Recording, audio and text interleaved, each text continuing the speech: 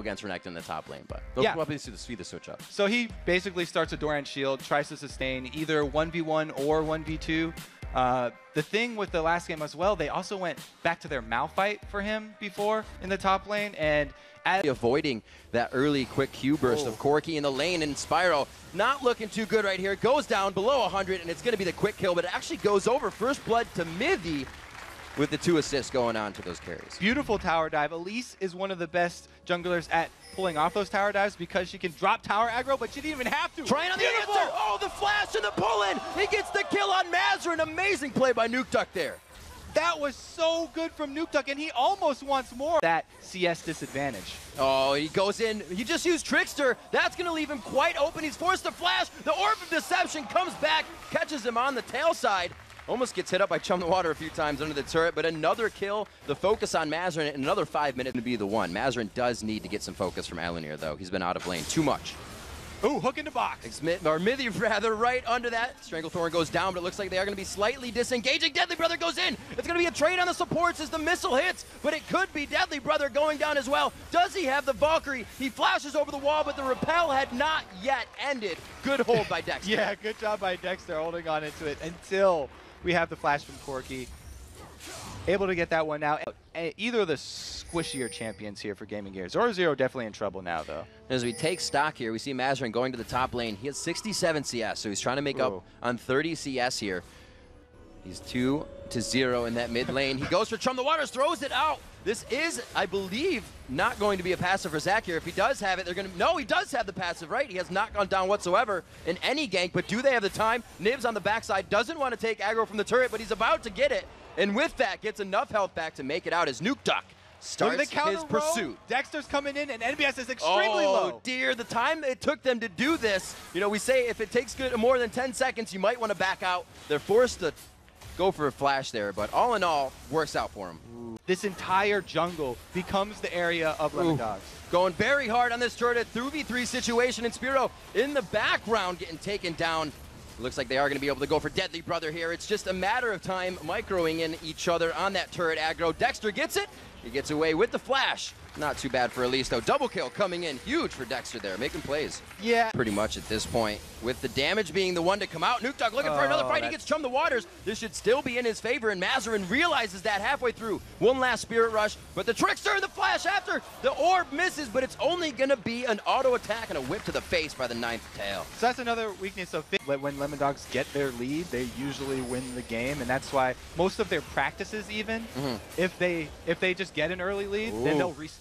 Mithy down, very low. The Cataclysm onto the already dead support, trying to go very hard on him. This gives LD time to size up the fight. They're looking at what they want, and right now it's only going to be on the outside. Tabs does get too far ahead this time. Gets the Chum the Waters on him, but the barrier's there. NBS and the rest of the team weren't ready to fully go in. They are, again, microing the damage in and out. Zoro low to under 100. Tabs is now 5, now 300, but they're going back into the fight. Deadly Brother low. They could be acing the team here, and Spiro gets out by himself, and Elanir wasn't even able to make it to the fight after the first engage. Gaming Gear had just been bleeding money all over the map, so they had wanted to try and make... Early into the game, this is when we should really be seeing everybody ramp up, but Lemon Dogs is hitting their peak right now. Oh, and Lemon Dogs going for the classic EU Baron towards the end of the game. This is really where, if Gaming Gear want to take something, they have to do it now. But Nukeduck in a one-man army is going to hold off the team. He takes down Deadly Brother to about 100, but he is able to help with the help of Zoro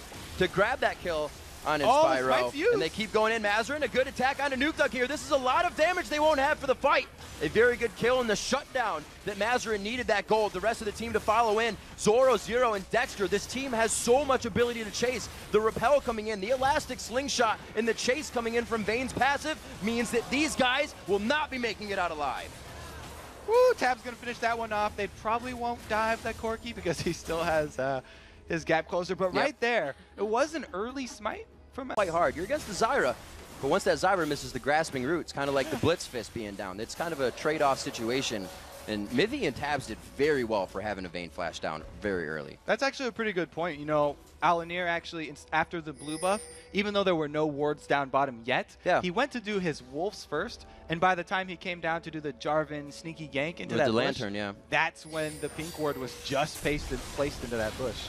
Still trying to get a bit of aggression, but see, that being down now allows a few taps onto the turret. Tab's taking some good damage there. Not good for him, but Deadly Brother definitely liking that. He has the blue buff. They gave it over to Corki. They need to stop these sieges, and they want those missiles to be coming out from him and that Gatling to stop the siege. Tabs with that Bloodthirster, he's able to just heal right back up. You can see him right there calling Dexter off of the minions. Hey, I need to lifesteal off of these. Give me back my HP. So we have a 15,000 gold lead rolling in here. The interest is starting to accrue for Lemondogs, and they're going to try to finalize this one. Going in very strong. They get Deadly Brother. The blue buff has been transferred. It's also going to be Alonir going down. The rest of the team, Mazarin running for the fountain. Looks like Lemondogs will be able to get this turret, and they're going to see what they can do inside the base the time they have. Yeah, dive, very predictable right there. Definitely not surprising. They're so far ahead, and they have this tanky Zac with his revive passive up. Very, very well played here from Lemondogs, though. They're going to get another inhibitor turret off this. For a team that it would be crazy to dive, having a Renekton, a Fizz, a Corki, and with a Thresh on him, you don't think there would be too much diving, but they brought the right composition to the game, and that has been how Lemondogs is really advancing every time. Another inhibitor. Those were 2 consecutive for themselves as they move out. 155 CS on Nuke Duck over Mazarin. 3 full items to 1 completed Lichbane. There we go. That is so much credit. Again. Give it to him. Spiral going down. MBS on the backside, and the fight is completely split. It's GG trying to keep themselves alive here, but I think Lemondogs has the base to themselves, and they will have the Nexus. So they take the turret, bypass inhibitor. They're going to end this one off. Some nice golf claps from the crowd. Definitely a game that went very fast in Lemondogs' favor. If they end this one before that 33, 34, it's going to be our fastest game of the day so far. Dexter tanking up this last turret. They do have the minion wave coming in. It's going to be Lemondogs with a very definitive victory here over Gaming Gear EU in our 4th game of the day. 29:01 on the clock. So they literally had every building destroyed and every champion dead at the end of that game. Get your play time in. You're on stage. Lemondogs completely wiped Gaming Gear that game. Yep, surgically removing them from the map every time. Nuke Duck got so much pressure in the mid lane. Alunir lived there. That was also his lane. I don't think we saw one gank from Alunir. We saw that mid gank by him, and he actually charmed him right into the gank. Yeah, and he went bottom one time already. The ward had just been placed, so he was foiled there. Really, stalling out the jungler and destroying the mid laner is basically